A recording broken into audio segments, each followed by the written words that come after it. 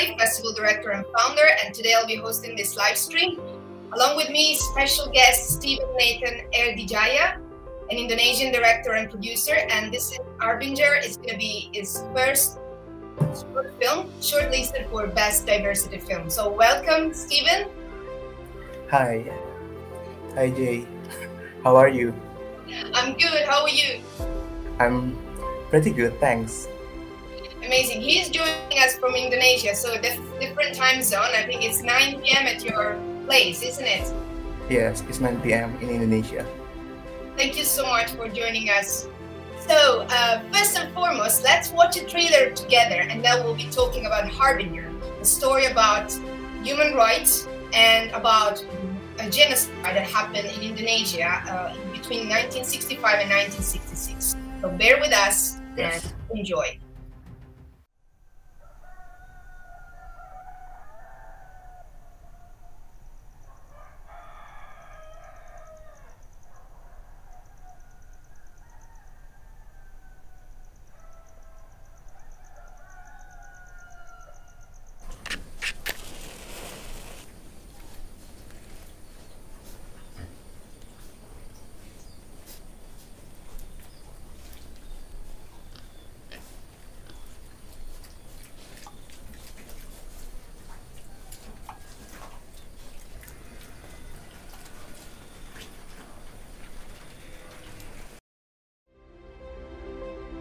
It is important to say that this movie, among the others, definitely showed an important matter that we are keen to discuss with Steven. And better than me, he can tell you what is Harbinger about and what is important about Indonesian history that we don't know.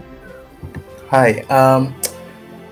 Good afternoon and good night from Bali, and good afternoon everyone from UK. And I want to tell you something about the background for choosing this tragedy, what is your film about, and anything else. I choose this case of tragedy because this historic tragedy can be seen from the conflict between two groups and the spread of the epidemic that exists in Bali in 1965 and 1966. The food will take more innocent victims that can lead them to destruction at that time, which is where the purpose of this film to capture voice and explain the nuance of being marginalized due to the age of the dominant stage that occurs, and will clearly tells the historical witnesses who keep their story disappeared. And maybe I want to tell you about the message I want to convey in the film. I want to convey the message that when we knew the truth, silence does not mean being silenced or caring, but wise in making decision, not being stupid and preparing something to defend against tragedy. Can it be films, books, and various other media? And what the film about? It's about a street sweeper, the messenger of the red blood letter to the soldier, found out it was abuse, responsible for the extermination of naturalists during the Gestapo era in Bali. Okay, that's all from me. And if do you have any question? Yes, of course. I was just letting you speak. So, in terms of the choices of the making, this is your first. So, yes, what was the choice behind making this film right now? I believe it was shot during the pandemic, wasn't it? What? Can you repeat the? Yes. Was this film during the pandemic? Yes, this is film I shot 1 year ago, when the Indonesia has been under pandemic, and it's so overwhelming. It's so up and up. COVID-19 is everywhere in Bali. Okay. And was the choice of making the film silent there since the beginning, or did you choose it later on? in the beginning, from before the development, before the idea. I want to make because, in my opinion, gestures more speak than verbal, more speak the information than verbal. That's what I think before the development. And you said in your director's statement that this was, in a way, you like the idea of metaphor or metaphorical language by symbolism, gesture. So, Yes. did you had any other films that inspired you to choose this pattern for your own film? Oh, the reference for the silent film maybe it's like a Kim Ki-duk film, if you know, from the Korean film. One of the film that I like is Spring, Summer, Fall, Winter, and Spring. And if you ask about the reference in the film, can I tell the reference of the film? Absolutely, yes, yes. Okay. For the reference, the mood of the film is taken from the movie called Legong Dance of the Virgin. It's about Bali in 1920, I think. And for others such as camera, artistic, editing, and sound treatment, they are taken from several films like Sang Penari, City, Kim Ki-duk film, Humba Dreams, and others. Okay. Yes. That's amazing. So, did you share this with your writer? Because I know you are the producer and director of Yes. Harbinger, but Free is the actual scriptwriter. So, did you share with her his idea since the beginning, these references, or Yes. she had already written the script and then you proposed these references? No, I give her an idea. Maybe I can tell about the process, the development, maybe.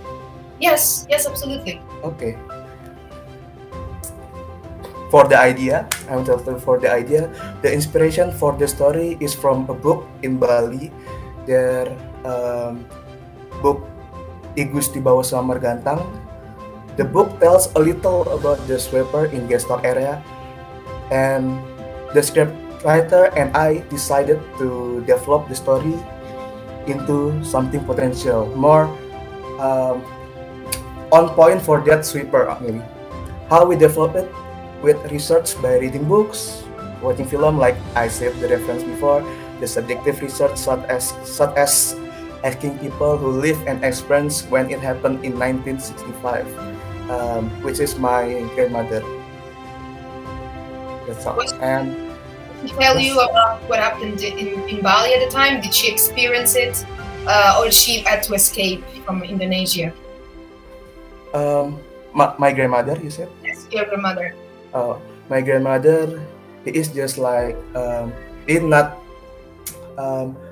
into the tragedy, but she like hide in that tragedy.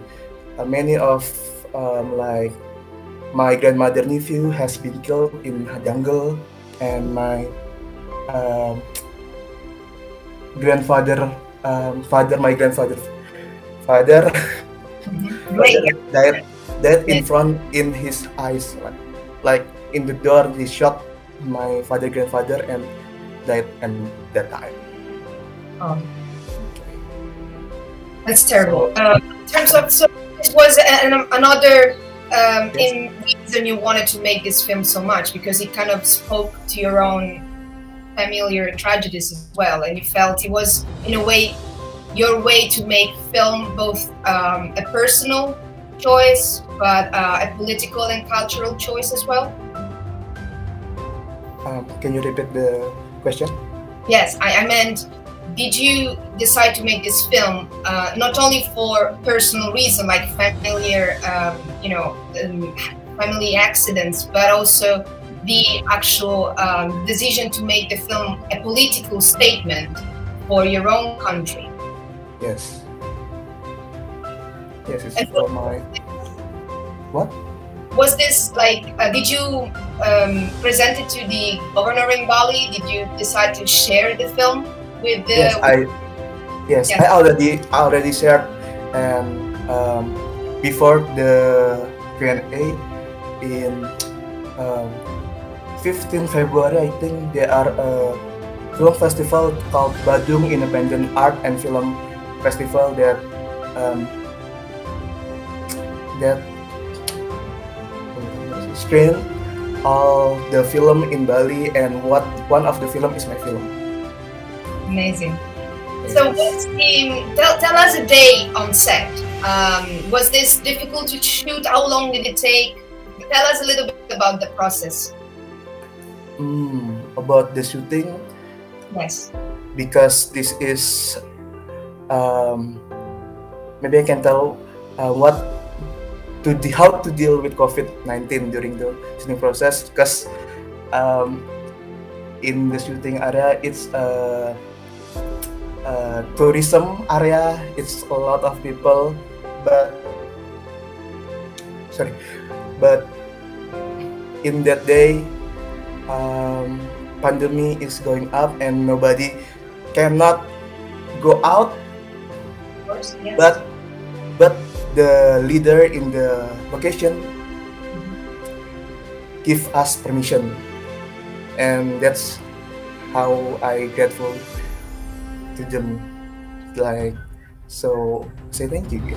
And how to deal the COVID-19? It's like by carrying out health protocol, like using masks, making or having been vaccinated,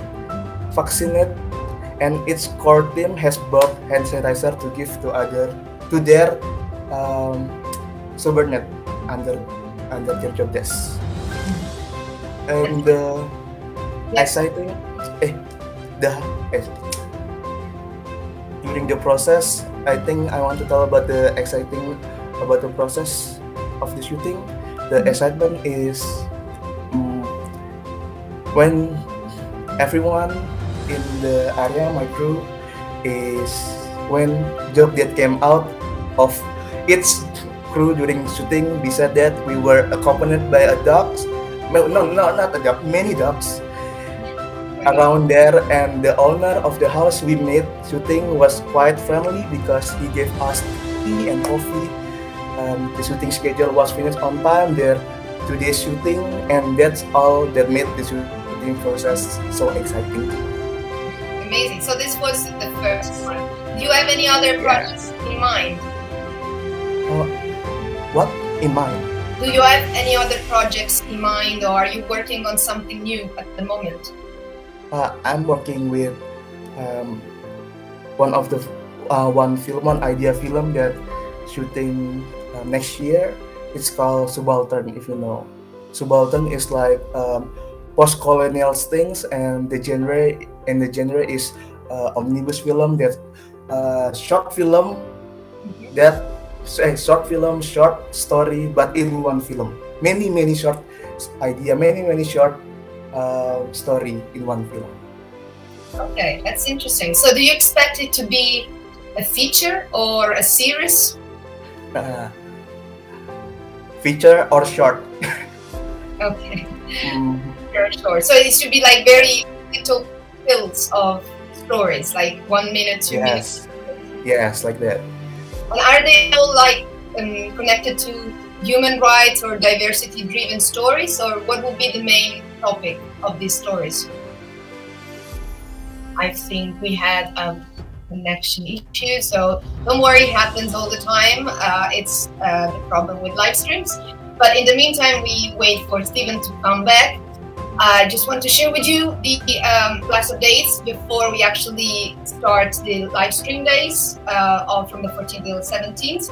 So this film, Harbinger, is shortlisted for Best Diversity Film, and you will be able to vote for it as Best Film, Audience Award, if you like, joining from the Facebook group London Film Events, and look for the poll that will be posted on the 14th at midnight and removed at 6 p.m. on the 17th, right before the beginning of the festival. This is today and tomorrow are practically the last days to submit to the festival. So if you want to give us our last chance to change our minds about the winners, that's the time to submit. In terms of the actual festival award ceremony, it will happen on the 17th of March at 7 p.m. at the Word Cinema. Tickets are still available, so please do join and enter through Eventbrite. You can also book through the World Cinema website, so please do log in. In the meantime, if we don't get Steven back, I wish him the best with Harbinger, and I'm sure that it will have lots of laurels in its future submissions to film festivals. In the meantime, we do say goodbye to all the Indonesian people who are following us, and we do say thank you again to the crew that made Harbinger possible. Thank you so much for joining our live stream today, and best of luck for the future. We'll see you at the World Cinema, and looking forward for the Q&A session from the 14th to the 16th of March live stream here on Facebook. Thank you so much. Bye-bye.